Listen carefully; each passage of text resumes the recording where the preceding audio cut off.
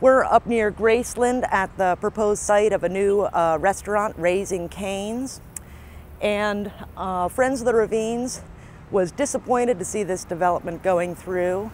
I didn't see any public notice of this development, which they probably didn't need any variances.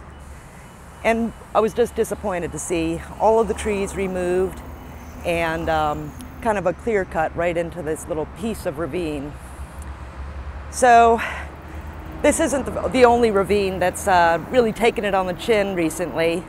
Billingsley Ravine up in Dublin is an archaeological site now paved over with a parking lot for a new medical complex. Flint Ravine up in southern Delaware County is now the new home of an extended stay hotel and apartment buildings. And at that site, after the period for public comment had passed, what had been proposed as a bridge turned into a culvert.